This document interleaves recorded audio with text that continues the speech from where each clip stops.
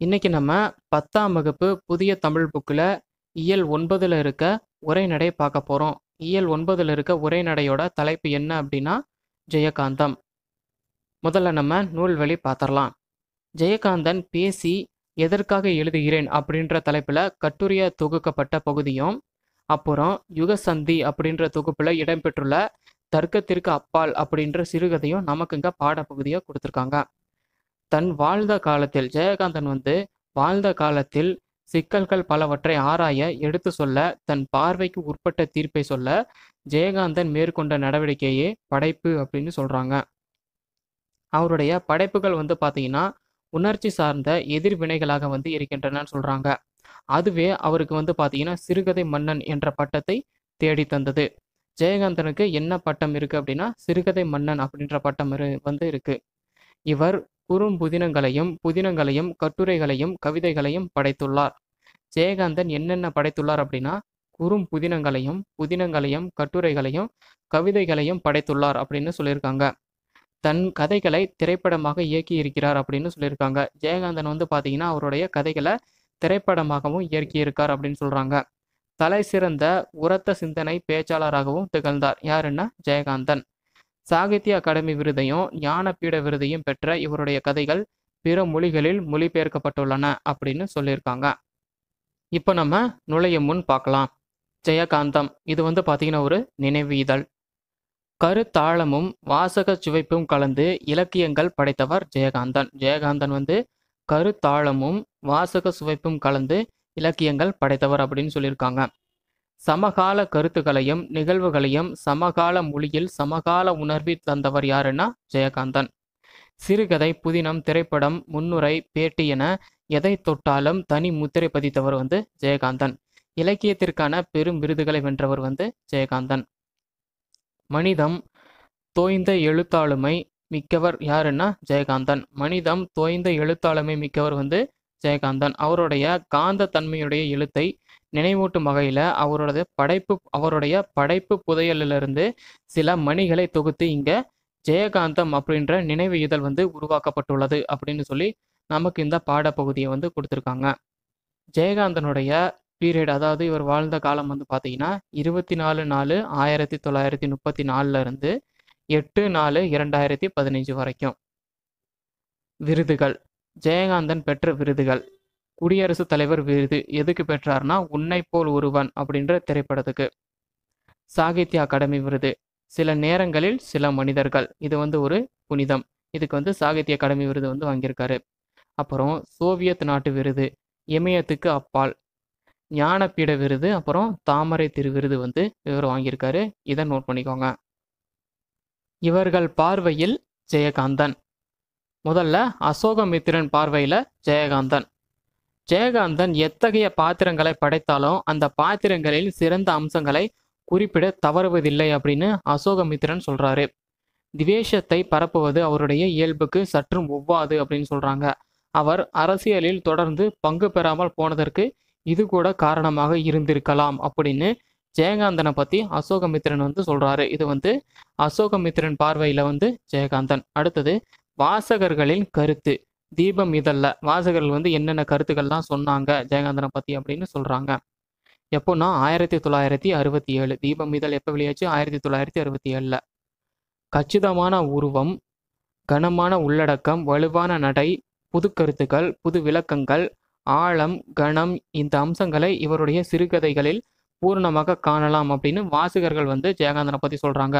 அது மட்டும் இல்லாமல் பலதரப்பட்ட சூழ்நிலைகளையும் வெற்றிகரமாக சித்தரிப்பது ஜெயகாந்தனுடைய அரிய சாதனை அப்படின்னு வாசகர்கள் ஜெயகாந்தனை பற்றி கருத்து சொல்லியிருக்காங்க. அடுத்தது செல்லப்பன் என்ன சொல்கிறாரு ஜெயகாந்தனை பற்றி அப்படின்னா, நேர்கொண்ட ஆனால் வித்தியாசமான பார்வை. ஜெயகாந்தனுடையது நேர்கொண்ட பார்வை, ஆனால் வித்தியாசமானது அப்படின்னு சொல்கிறாரு. நிலத்தில் யாருக்கும் அஞ்சாத நெறிகள், நிமிர்ந்த ஞான செருக்கு, கம்பீரமான குரல், வளமான புதுமையான வாழ்க்கை சித்தரிப்புகள், இவைகள் தான் ஜெயகாந்தன் என்ற செம்மாந்த தமிழனின் சிறப்பான அடையாளங்கள் அப்படின்னு செல்லப்பன் ஜெயகாந்தனுடைய சிறப்பான அடையாளங்களை பற்றி சொல்கிறாரு. ஜெயகாந்தன் பார்த்தீங்கன்னா படிக்காத மேதை என்று குறிப்பிடப்படும் ஜெயகாந்தன் முறையாக கல்லூரிகளில் படிக்கவில்லையே தவிர அவர் பார்த்தீங்கன்னா தமிழ் இந்திய இலக்கியங்களை மட்டுமின்றி அவர் வந்து தமிழ் இந்திய இலக்கியங்களை மட்டுமின்றி சோவியத் பிரெஞ்சு இலக்கியங்களை தானே படித்து உணர்ந்தது மட்டும் இல்லாம வாழ்க்கையையும் ஆழமாக படித்தவர். பிறகு அவற்றை வார்த்தைகளில் அழகுற படைத்தவர் யாரு அப்படின்னா ஜெயகாந்தன் அப்படின்னு கா செல்லப்பன் வந்து சொல்றாரு. இது வந்து கா செல்லப்பன் பார்வையில வந்து ஜெயகாந்தன். ஈன்ற முத்துக்களில் சில அப்படின்னு சொல்லி கொடுத்து ஜெயகாந்தன் எழுதிய நூல்கள் பத்தி கொடுத்துருக்காங்க. இதை பார்க்கலாம். சிறுகதை தொகுப்பு குறும்புதினங்கள் புதினங்கள் கொடுத்துருக்காங்க. இதை பார்க்கலாம். இவருடைய சிறுகதை தொகுப்பு வந்து பார்த்தீங்கன்னா குருபீடம், யுகசந்தி, ஒரு பிடி சோறு, உண்மை சுடும், இனிப்பும் கரிப்பும், தேவன் வருவாரா, புதிய வார்ப்புகள்.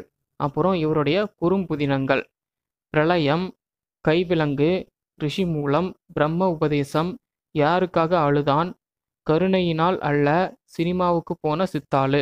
அப்புறம் ஜெயகாந்தனுடைய புதினங்கள் பாரிஸுக்கு போ, சுந்தரகாண்டம், உன்னைப்போல் ஒருவன், கங்கை எங்கே போகிறாள், ஒரு நடிகை நாடகம் பார்க்கிறாள், இன்னும் ஒரு பெண்ணின் கதை, இன்னும் ஒரு பெண்ணின் கதை, ஒரு மனிதன், ஒரு வீடு, ஒரு உலகம்.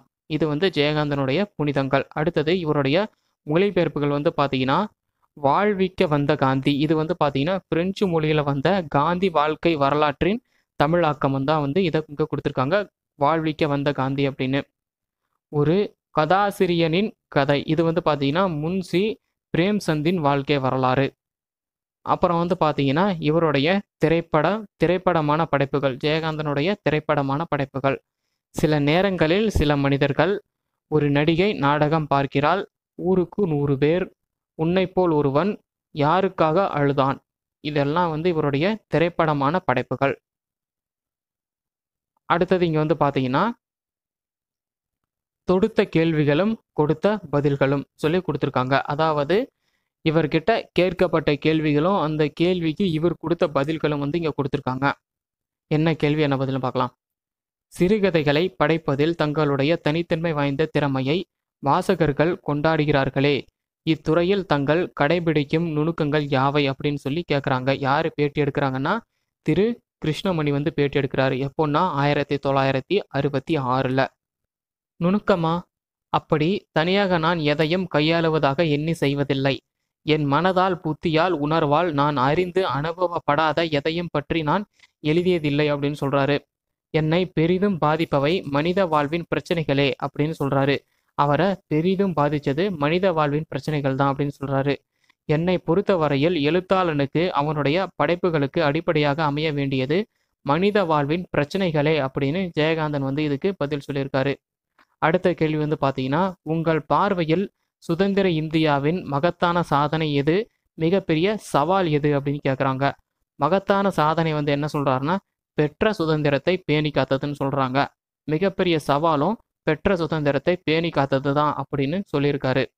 அப்புறம் இந்த வயதில் தேசம் செல்லும் பாதை, எழுத்துலகத்தின் போக்கு, இவற்றை எல்லாம் பார்க்கும்போது எப்படி இருக்கிறதுன்னு கேட்குறாங்க. காலந்தோறும் மாற்றங்களை நாம் பார்க்கிறோம், நாமும் மாறிக்கொண்டே இருக்கிறோம் அப்படின்னு பதில் சொல்லியிருக்காரு ஜெயகாந்தன். அப்புறம் வந்து பார்த்தீங்கன்னா ஜெயகாந்தன் அவர்களுடைய சிறுகதை வந்து ஒன்று இங்கே கொடுத்துருக்காங்க. என்ன சிறுகதைனா தர்க்கத்திற்கு அப்பால் அப்படின்ற சிறுகதை வந்து கொடுத்துருக்காங்க. அந்த சிறுகதையை நம்ம இங்கே பார்க்கலாம்.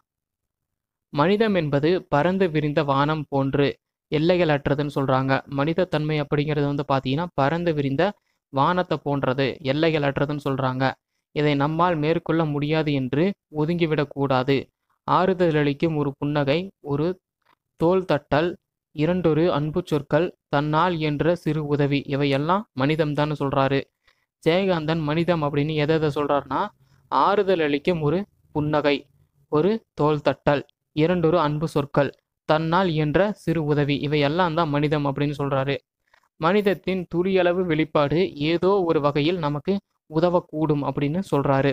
மனித தன்மையுடைய துளியளவு வெளிப்பாடும் நமக்கு ஏதோ ஒரு வகையில வந்து உதவக்கூடும் அப்படின்னு சொல்றாரு. ஸோ இங்க மனிதத்தை பத்தி என்ன சொல்றாங்க அப்படிங்கிறத பார்க்கலாம். வெற்றி என்ற வார்த்தைக்கு பொருள் இல்லை அப்படின்னு சொல்றாரு. யாரு? ஜெயகாந்தன். வெற்றி அப்படின்ற வார்த்தைக்கு வந்து பொருள் இல்லை. நினைத்தது நடந்தால் வந்து வெற்றி அப்படின்னு நினைச்சுக்கிறோம். தோல்வி நிச்சயம் என்று எண்ணி தோற்றால் அந்த தோல்வியே வெற்றிதான் அப்படின்னு சொல்றாரு. இதை நம்ம செஞ்சோம் அப்படின்னா இதில் வந்து கட்டாயம் வந்து நமக்கு தோல்வி தான். இருந்தாலும் வந்து நம்ம செய்கிறோம் பார்த்தீங்களா, அப்படி பார்ட்டிசிபேட் பண்ணி தோத்து போகிறதும் ஒரு வெற்றி தான் அப்படின்னு சொல்கிறாரு. ஒரு காலத்தில் எனக்கு இப்படிப்பட்ட வெற்றி தான் வாழ்க்கையில் நிறைய சம்பவித்தன அப்படின்னு சொல்கிறாரு. யாரு? ஜெயகாந்தன். என் வாழ்க்கையையே நிர்ணயிக்கும் ஒரு முக்கிய காரியமாய் பக்கத்து நகரத்துக்கு போயிருந்தேன்னு சொல்றாரு. என்னுடைய வாழ்க்கையை நிர்ணயிக்கும் ஒரு முக்கியமான ஒரு விஷயமா, ஒரு வேலையா வந்து பக்கத்து நகரத்துக்கு வந்து நான் போயிருந்தேன். வழக்கம் போல தோல்வி நிச்சயம் அப்படின்ற மனப்பான்மையோட தான் நான் வந்து போனேன். ஆனா வழக்கத்துக்கு மாறாக அன்று நான் தோத்து போனேன் அப்படின்னு சொல்றாரு. தோல்வி நிச்சயம் அப்படின்ற என் மனப்போக்கு வந்து தோற்றதுன்னு சொல்றாரு. அதாவது வழக்கத்துக்கு மாறா வந்து அன்னைக்கு நான் தோத்து போனேன். அதாவது தோல்வி நிச்சயம் அப்படின்ற அவருடைய மனப்போக்கு, மனசு வந்து தோத்து போனதுன்னு சொல்றாரு. என் வாழ்க்கையே நிர்ணயிக்கப்பட்டு விட்டதுன்னு சொல்றாங்க. இந்த தோல்விய அல்லது வெற்றிய வந்து கொண்டாடி தீர வேண்டும் அப்படின்னு அவர் நினைக்கிறாரு. கொண்டாடுவது அப்படிங்கிறது அவ்வளவு பெரிய காரியமா? சிலர் வந்து பார்த்தீங்கன்னா, கொண்டாட்டத்த வானத்த வண்ணப்படுத்தும் வேடிக்கை நிகழ்த்தி வந்து கொண்டாடுவாங்க. சிலர் வந்து பார்த்தீங்கன்னா, 4 பேருக்கு வயிறார உணவளித்து வந்து கொண்டாடுவாங்க. இன்னும் சிலர் வந்து பார்த்தீங்கன்னா, அந்த பொழுதிலேயாவது தன் வயிறார தான் உண்டு மகிழ்வாங்க அப்படின்னு சொல்றாங்க. அதெல்லாம் அப்போது இருக்கும் அவரவர் சக்திய பொறுத்தது அப்படின்னு சொல்றாங்க. இருந்தாலும் மனசில் ஏற்படும் அனைவருக்கும் ஒன்றுதான். மனசில் ஏற்படும் அனுபவம் வந்து பார்த்தீங்கன்னா, அனைவருக்கும் ஒண்ணுதான். இப்போது என் நிலைமை பையில் இருக்கும் ஒரு வெள்ளி ரூபாய், அதாவது வெள்ளி நாணயம், ஒரே ஒரு ரூபாய் நாணயம் தான். அதுக்கென்ன இந்த ஒரு ரூபாயிலயும் வந்து கொண்டாடலாமே அப்படின்னு நினைக்கிறாரு. அதுதான் முடியாது. ஏன் முடியாது அப்படின்னா, ஊருக்கு போக 3/4 ரூபாய் வந்து வேணும். அதனால என்ன, கால் ரூபாயில வந்து கொண்டாட முடியாதா? நிச்சயம் முடியும். எப்படி வந்து கொண்டாடலாம்? சங்கரையர் ஹோட்டல்ல புது பால், புது டிகாஷன், சர்க்கரை கம்மி, ஸ்ட்ராங்கா ஒரு கப் காப்பி 2 அணா தான். அங்க போய் காப்பி அறிந்ததும், காப்பி குடிச்சதும் வந்து பார்த்தீங்கன்னா, உடம்புல ஒரு தெம்பு. மனசுல வந்து ஒரு தனி குதூகலம் வந்து பிறந்துச்சு. இப்போ ஊருக்கு திரும்பி போக ஒதுக்கி வைத்த 12 அணா போக, கையில மீதி எவ்வளோ இருக்குன்னா 2 அணா தான் இருக்கு. சரி, இந்த 2 அணாவ என்ன செய்யலாம்? உடனே வந்து ஒரு பழமொழி நினைவுக்கு வருது. "கடைசி சல்லியையும் ஒரு ராஜாவைப் போல் செலவு செய்" அப்படின்ற ஒரு பழமொழி வந்து அவருக்கு நினைவு வருது. சரி, இதை எப்படி செலவு செய்யலாம் அப்படின்னு பார்க்கும்போது, ஒரு சத்தம் கேட்குது. "ஐயா தருமதுர, கண்ணில்லாத கபோதி ஐயா" அப்படின்னு ஒரு குரல் வந்து கேட்குது. ஸ்டேஷனுக்குள்ள நுழையும் இடத்துல ஒரு ஓரமாய் அந்த குருட்டு பிச்சைக்காரன் வந்து உட்கார்ந்திருந்தான் அப்படின்னு சொல்றாரு. சரி, கிழவன் அவன் எதிரே இருந்த அலுமினிய பாத்திரத்துல வெறும் செப்பு காசுகள் தான் வந்து இருந்தது. சரி, அவற்றின் நடுவே நான் போட்ட 2 அணா, அந்த 2 அணா வந்து அந்த பிச்சைக்காரருக்கு வந்து போட்டுறாரு. நான் போட்ட அந்த 2 அணா வெள்ள வெளேர்ன்னு விழுந்தது. அழகா தான் இருந்தது. குருடன் வந்து பார்த்தீங்கன்னா, அதை எடுத்து தடவி பார்த்தான். பார்த்துட்டு, தடவி பார்த்தவாறே நான் இருப்பதாக அவன் நினைச்சுக்கிட்டு, நான் இருக்கிறதா நினைச்சுக்கிட்டு ஒரு திசையை நோக்கி வந்து கரம் குவித்து, கைய கூப்பி, "சாமி, நீங்க போற வழிகளெல்லாம் நீங்க போற வழிக்கெல்லாம் புண்ணியம் உண்டு" அப்படின்னு சொல்றாரு. "நீங்க போற வழியெல்லாம் புண்ணியம் உண்டு உங்களுக்கு" அப்படின்னு சொல்லி அவரு வாழ்த்துறாரு. அதுக்கப்புறம் உண்மையிலேயே நாளனாவில் அந்த நல்ல நாளை கொண்டாடிவிட்ட நிறைவு வந்து அவருக்கு பிறந்தது. அப்புறம் புக்கிங் கவுண்டருக்குள்ள போயி, என் சொந்த கிராமத்தின் பெயர சொல்லி, அவருடைய கிராமத்தோட பெயர சொல்லி சில்லறைய வந்து நீட்டுறாரு. டிக்கெட்டை எதிர்பார்த்து நீட்டியிருந்த கைக்கு மீண்டும் சில்லறை தான் விழுந்ததுன்னு சொல்றாரு. சில்லறையோட வந்து உள்ள கைக்கு டிக்கெட் கவுண்டருக்குள்ள வந்து கைய நீட்டுறாரு. திரும்பி டிக்கெட் கவுண்டர்ல இருந்தவரு, அவர் கைய அப்படியே வெளிய தள்ளி விட்டுறாரு. அவருடைய சில்லறை திரும்பி அவர்கிட்டயே வருது. "இன்னும் 1 அணா கொடுங்க சார்" அப்படின்னு சொல்லி டிக்கெட் கவுண்டர்ல கேட்குறாங்க. இவர் வந்து சொல்றாரு, "12 அணா தானே, அது வந்து நேத்தோட சரி, இன்னையிலிருந்து அதிகம். 1 அணா வந்து அதிகமாயிடுச்சு" அப்படின்னு சொல்றாரு. அவருடைய கை வந்து சில்லறையோட வெளிய வந்துருச்சு. திடீரென்று பாதாளத்தில் வீழ்ச்சியுற்றது போன்ற திகைப்பில் நின்று விட்டேன்னு சொல்றாரு. யாரிடம் போய் வந்து நம்ம 1 அணா கேட்பது அப்படின்னு சொல்லி நிக்கிறாரு.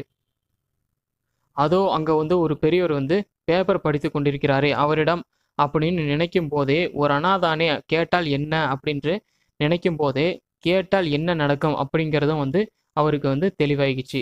அங்கே யாரோ ஒருவன் அவர் அருகே சென்றான். அவன் என்ன கேட்டானோ தெரியல. அவர் சொன்ன பதில் வந்து உலகத்துக்கே கேட்டது. என்ன சொன்னாரு அப்படின்னா, "2 அணா தர்மம் செய்து 5 நிமிஷம் ஆகவில்லை. 1 அணாவுக்கு யாசிப்பதா?" என்று யோசிக்கும் நிலை வந்து வந்துவிட்டதை எண்ணும்போது, மனம்தான் வாழ்க்கையுடன் என்னமாய் தர்க்கம் புரிகிறதுன்னு சொல்றாங்க. மனம்தான் வாழ்க்கையுடன் என்னமாய் தர்க்கம் புரிகிறதுன்னு சொல்றாரு. அதோ அந்த குருடனுடைய அலுமினிய பாத்திரத்துல செப்பு காசுகளின் நடுவே ஒளிர்விட்டு சிரிக்கிறதே 2 அணா. அது என்னுடையது அப்படின்னு சொல்றாரு. அது எப்படி உன்னுடையதாகும்? நீ தான் கொடுத்துட்டியே. அவன் வந்து வாழ்த்திட்டான். இப்போ சந்தியில் நிற்கிறேனே, அதில் ஓரணா கூடவா எனக்கு சொந்தமில்லைன்னு யோசிக்கிறாரு.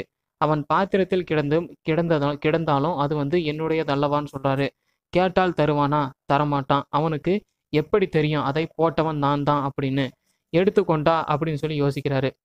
அதோ ஒரு ஆள் வந்து ஒரு அணா போட்டுவிட்டு அப்போ வந்து ஒரு ஆள் வரான். அவன் வந்து ஒரு அணா போட்டுட்டு அரை அணா வந்து எடுத்துக்கிறான். அதுபோல ஒரு அணாவை போட்டுவிட்டு என்னுடைய இரண்டு அணாவை எடுத்துக்கொண்டால் என்ன அப்படின்னு சொல்லி யோசிக்கிறாரு. இது திருட்டு அல்லவான்னு யோசிக்கிறாரு. திருட்டா? அது எப்படி முடியும்? என் பக்கத்திலிருந்து தர்மமாக ஓரணா அவனுக்கு கிடைக்குமே அப்படின்னு சொல்லி இவர் யோசிக்கிறாரு. என்னன்னா, இவர் கையில இருந்த ஓரணாவை போட்டுட்டு அந்த 2 அணாவை எடுத்துக்கலாம் அப்படின்னு நினைக்கிறாரு. அது வந்து திருட்டுன்னு சொல்லி யோசிக்கிறாரு. அது எப்படி திருட்டாகும்? எப்படியும் என் சைடுல இருந்து ஒரு அணா அவருக்கு போகுதில்ல. அது வந்து ஒரு அணா புண்ணியம் போதும். எனக்கு வந்து ஓரணா புண்ணியம் போதும் அப்படின்னு சொல்லி, என் காசை நான் எடுத்துக்கொள்கிறேன் அப்படின்னு பொருளாதார ரீதியா வந்து கணக்கிட்டு தர்க்கம் பண்ணிய போதிலும், திருடனைப் போல் கை நடுங்கியதுன்னு சொல்றாரு. ஒரு அணாவை போட்டுட்டாரு. 2வது அணாவை எடுத்துக்கிட்டு திரும்புனாரு. உடனே வந்து திரும்பி பார்த்த உடனே, "அட பாவி!" அப்படின்னு சொன்னோனே திரும்பி பார்க்குறாரு. அட பாவின்னு ஒரு சத்தம் கேட்குது. இவரு திரும்பி பார்க்குறாரு. குருட்டு விழிகள் என்னை வெறிக்க வெறிக்க வாழ் வாழ்த்த திறந்த வாயால் சபிப்பது போல் அவன் கேட்டான் அப்படின்னு சொல்றாரு. வாழ்த்த திறந்த வாயால சபிப்பது போல வந்து அவன் கேட்டான். சாமி இதுதானுங்களா தர்மம்? யாரோ ஒரு புண்ணியவன் வந்து 2 அணா போட்டாரு. அதை எடுத்துக்கிட்டு ஓரணா போடுறியே, குருடனை ஏமாத்தாதே, நரகத்துக்கு தான் போக அப்படின்னு சொல்லி அந்த பிச்சைக்காரர் வந்து திட்டுறாரு. நெருப்பு கட்டியை கையில் எடுத்தது போல அந்த 2 அணாவை அலுமினிய தட்டுல உதறினேன் அப்படின்னு சொல்றாரு. நெருப்பு கட்டியை கையில் எடுத்த மாதிரி அந்த 2 அணாவை அந்த பிச்சைக்காரருடைய குருடனுடைய தட்டிலேயே போட்டுட்டு டக்குன்னு வந்து இந்த பக்கம் வந்துடுறாரு. இப்போது என் கணக்கில் 3 அணா தர்மம் ஆயிடுச்சு அப்படின்னு சொல்றாரு. தெரியாம எடுத்துட்டேன் அப்படின்னு சொல்லும்போது என் குரலில் திருட்டுத்தனம் நடுங்கியதுன்னு சொல்றாரு. அப்புறம் ஒரு பெண் அரை அணா போட்டுவிட்டு 1/4 அணா எடுத்து சென்றாள். குருடன் உடனே 2 அணா இருக்கிறதா அப்படின்னு தடவி பார்த்தான் அப்படின்னு சொல்றாரு. ஒரு பெண் வந்து பார்த்தீங்கன்னா, அரை அணா போட்டுட்டு 1/4 அணா எடுக்குறாங்க. உடனே குருடன் என்ன பண்றாரு அப்படின்னா, அவருடைய தட்டுல அந்த 2 அணா இருக்குதா அப்படின்னு பார்க்குறாரு. அப்படி பார்த்தபோது, அது இல்லாதிருந்து தான் நான் சிக்கிக்கொண்டேன் அப்படின்னு அவருக்கு வந்து புரியுது. அது அவனுக்கு கிடைக்காமல் கிடைத்த செல்வம். விட வருமா மனம் அப்படின்னு சொல்லி யோசிக்காரு. அது அவன் பணமா? ஆமா. நான் தான தந்தேன். காச தான் கடன் தரலாம். தர்மத்த தர முடியுமா அப்படின்னு தர்மத்த யோசிச்சு, தந்தால் தான் பெற வேண்டும். வெகு நேரம் வந்து அங்கேயே நின்றுட்டு இருக்காரு. நான் போக வேண்டிய ரயில் வந்து வந்துட்டு போயிடுச்சு. அடுத்த வண்டிக்கு இன்னும் வந்து நேரம் இருக்கு. தர்மத்தின் பலனை அடுத்த ஸ்டேஷன் வரை கால் வலிக்க நடந்து அனுபவித்தேன் அப்படின்னு சொல்றாரு. அவர்கிட்ட வந்து இப்ப எவ்வளோ இருக்குன்னா 9 அணா தான் இருக்குது. ஸோ அந்த 9 அணாவுக்கு அவர் இருக்கிற ஸ்டேஷன்ல இருந்து அவர் ஊருக்கு போய் சேர முடியாது. அதனால கால் வலிக்க அடுத்த ஸ்டேஷனுக்கு நடந்து போறாரு. தர்மத்தின் பலனை அடுத்த ஸ்டேஷன் வரைக்கும் கால் வலிக்க நடந்து அனுபவித்தேன் அப்படின்னு சொல்றாரு. சில வருஷங்களுக்கு முன் தமிழ்நாட்டுல வந்து ஏற்பட்ட ஒரு கோர ரயில் விபத்து பத்தி நீங்க அறிஞ்சிருப்பீங்க, கேட்டிருப்பீங்க. அது வந்து அன்று நான் போக இருந்த தவறவிட்ட ரயில் தான். இந்த விபத்திலிருந்து நான் எப்படி தப்பிச்சேன்? தர்மம் வந்து என்னைய காத்ததா?